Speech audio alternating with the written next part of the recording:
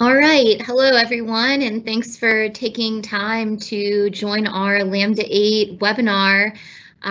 We're excited to show this to you. I just want to take a couple of minutes to introduce myself and to give you a bit of an overview of what you can expect on the webinar today. So I'm Colleen Hostetler. I'm the Director of Sales and Marketing at NBS Scientific. And we're going to start by just giving you a brief overview presentation of the features and benefits of the Lambda8, followed by a live demo where we'll walk you through the software and also show you how it laser etches the tubes. And then after that, we will conclude with a Q&A session.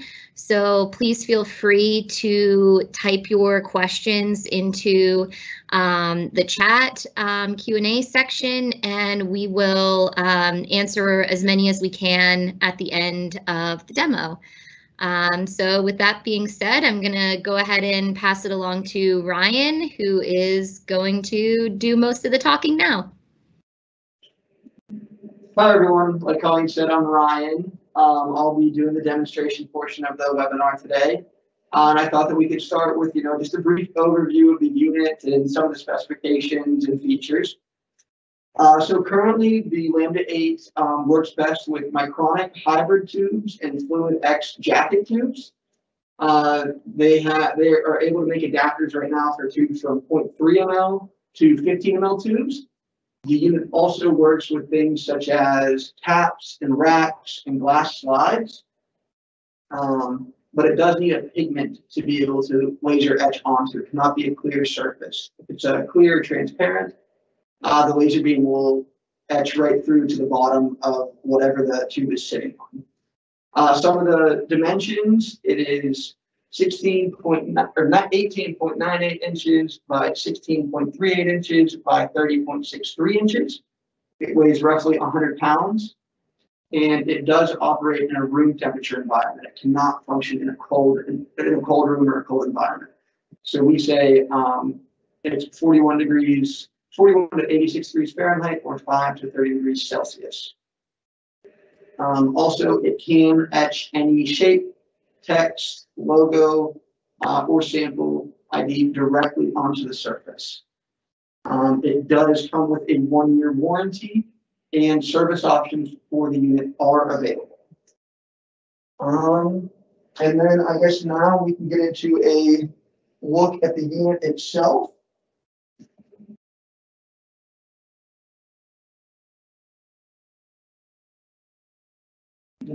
And so now here we have the Lambda8, as you can see the size of the unit. In front here we have the power switch. You should just put this into an upright position to turn the laser on. The lights down here are just to let you know that the unit is in fact working and it's all functioning properly. This light here you will need to press after starting the unit to release the laser. The laser has a lock on it so that you can't use it whenever you're not intending to use it. So inside the unit, we have the laser up top. It does come with a covering for transport and for when it's not in use to have the covering protecting the laser. We have the tube adapter down here where the tubes go. It's 4 screws that screw into the bottom of the unit to hold the adapter and the tubes in place. It does have some safety features to go with it. Down here, we have an emergency stop button. If you're in the middle of a run and you see that you have the wrong tubes, the wrong adapter, it's labeling the wrong information, you can hit that and it'll stop the laser at any point. It also has a safety feature of the door must be closed for the laser to work. If the door is open at all, the laser will not function. It needs to be closed. There's like a little safety lock you can kind of feel whenever you close the door. Also, in the back, it does come with an air filter. The air filtration system is needed because the unit or the laser is burning into the tubes. So there can be some particles that are released during the laser etching process, and the air filter will help vent them out. It also has the option to vent to the outside if you need that for your lab. Well, that is a brief, oh, actually, one more thing. So the adapters, since you can't see the one in here, I will show you guys just an adapter. So this is for the 1.4 ml micronic hybrid tubes that I mentioned earlier. So the hybrid tubes come with a white patch on one side and a 1D and a human readable code on the other side. So it won't be able to laser on the transparent side. It has to be on the white patch. And that white patch needs to be facing upwards whenever you put the adapter in. So that is a little bit of a manual process to put the tubes in at the right position. But now we will move on over to the software.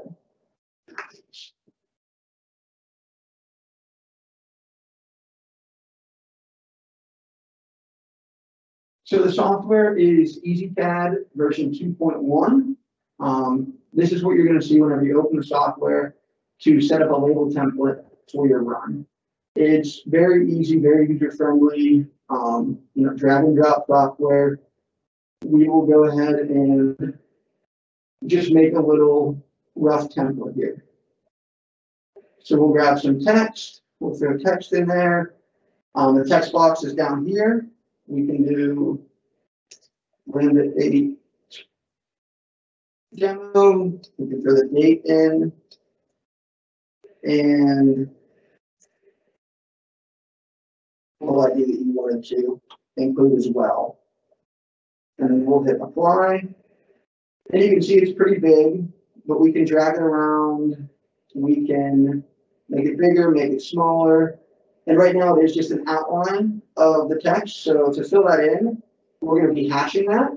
So hatching just fills in those blank spaces. The laser just colors it in as it goes. So we're going to go ahead and pick our hatch type. Okay, you can see it's nice and clear, high resolution, it's pretty crisp. You can also add a logo, a picture. We're also going to add a barcode here for this for demonstration purposes.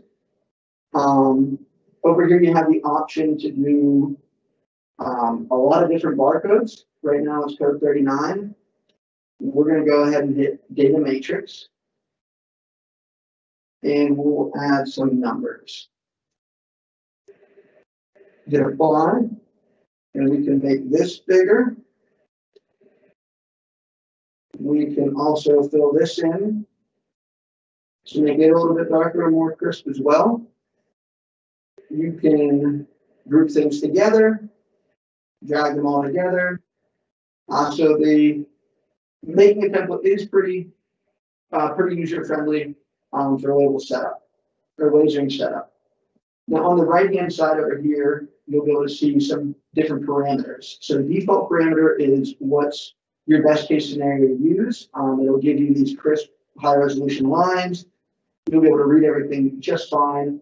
If you do have, you want different results, you have certain specifications you need, you can change the speed and the power on the right hand side here to make the laser work a little bit faster, as well as kind of get darker lines as well with the power. But like I said, the default is great. Try that out first, and then if you have any questions, we can, discuss further with you. Also, down here in the bottom left-hand side, you'll see a red button and the mark button. So the red button, it will shine a red light inside the unit on top of the tube to give you an outline, a kind of a guideline of where the laser is going to happen on the tube. So you do need to make sure that that white patch is facing up and it's kind of in the center, and then the red line, or the red light will come down. And if the red light looks good on the tube, that's exactly where it's going to mark. So right now we have a tube in the unit. I'm going to pull up a saved file that we have already. Because it's already in the correct place. We're ready to go. And now I'm going to hit mark, and then I will grab the tube and go ahead and show it to you.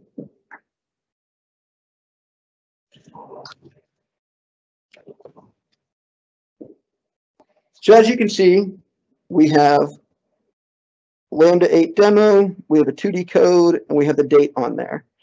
So I only have 3 lines of text on there, and it took maybe 3 seconds to laser the tube in total. Throughput will depend on the amount of information you're putting on the tube, as well as what the information is. Barcodes, pictures, logos will take a little bit longer than regular text, as well as adjusting the speed will also increase or decrease time it takes for a tube. Now you can do multiple tubes at once. The adapter we have in there for the 3 ml tubes holds 12 tubes in total. So you can load that up with 12 tubes, do all 12 tubes at once. Your time will still be, you know, roughly 2 to 4 seconds per tube though. So we'll go back and I'll show you how to go ahead and do on the software for 3 tubes.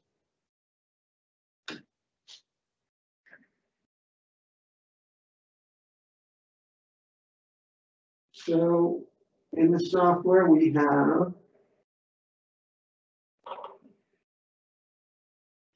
a 3-tube setup. And all I did for this was I just copied and pasted my original one. I moved it so whenever I hit the red light on the inside of the unit, that this was right on top of the tube. I made sure that, as you can see over here, the position, the X position on the left is the same throughout for all, so that we're getting uniform, you know, consistent results by labels in label placement. You would just have to repeat this if you were doing for 12, you know, 3 more and 6 on this side. But right now we're going to go ahead and load up the unit again.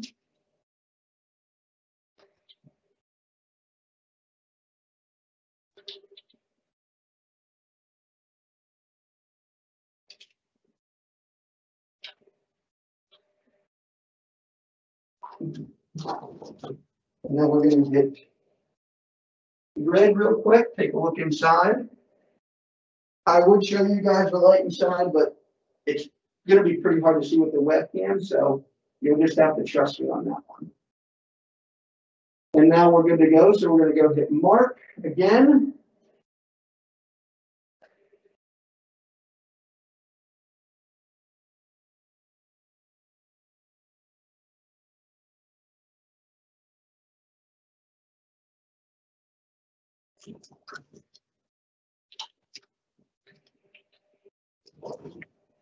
And so now we have our 3 other tubes that we just lasered. It took about 10 seconds for these 3 tubes.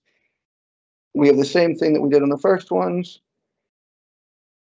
You can see it's a clear, crisp. Well, I hope you guys can see that it's clear and crisp. It looks great on my end.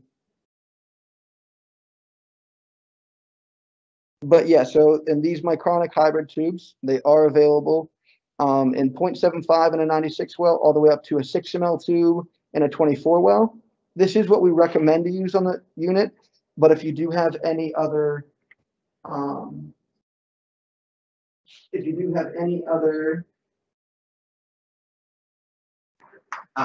tubes that you'd like us to look at, please, you know, send us some links. We might ask for samples to test them out to make sure that they're compatible and that we can make rack adapters for. Yeah, like I said, this is the Lambda8. It's very user-friendly, easy to use, pretty straightforward with, you know, what it can accomplish with the laser etching. And that about wraps it up for the presentation. We will now move on to the Q&A portion of the demonstration.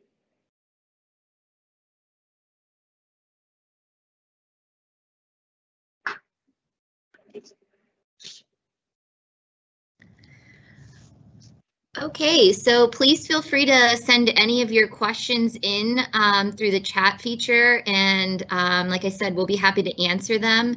I do have one question, a couple questions here so far, Ryan, and everyone else, please feel free to continue to send in questions. The first question we have is, can the tube feeding be automated? So great question. I do not believe that the tube feeding is going to be able to be automated. You might be able to automate placing tubes down into the adapter, but you're still going to have to unscrew the old adapter and place a new one in.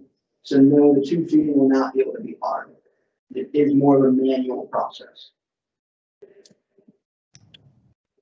Great. The next question is sort of going back to the speed. we had a question about how long they thought it would take to mark 2,000 vials. I don't know if you want to share again, like the specs of the unit and how many tubes it can hold at a time.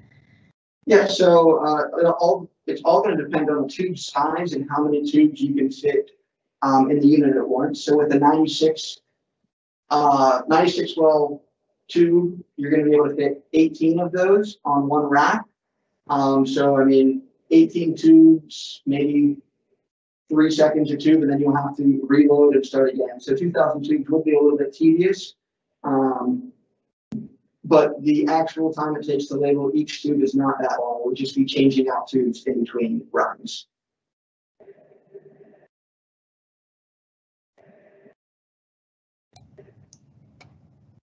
Great. And just along that line, maybe to add, we do also have a sort of big brother to this unit that's a bit more automated, but that unit can typically only work with SVS footprint, standard format racks, but that unit can pick and place and take tubes to the laser. So if that's of interest, we can certainly send you more information on that.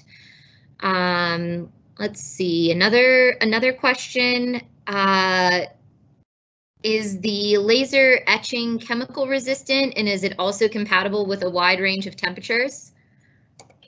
Yes, so it is chemical resistant. I mean, we would ask what chemicals you're being exposed to, but the laser etching is etching into the surface of the tube.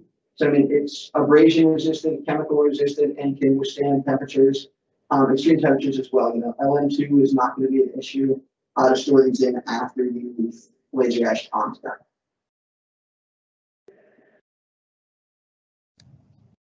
Okay, great. And maybe just one more here. Can you laser etch frozen tubes? Yes, you can laser etch tubes that have been frozen or have sample in them. As long as you're etching into a pigment, the laser is not going to go through to the other side of the tube. It's just going to laser etch on the surface of the tube. So the sample inside is still going to maintain its integrity, and there won't be any damage to the sample. And frozen tubes pose no issue either.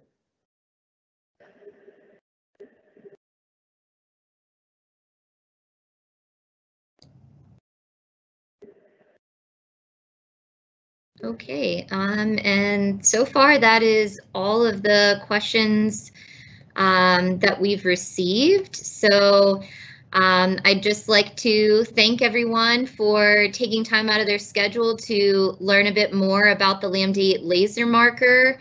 And, please feel free if you have any other questions or if you'd like to receive a quote, you can email info@nbsscientific.com, and we'll be happy to help you and talk to you about different compatibility and all those types of things. But again, just thanks so much, and we hope to hear from you soon.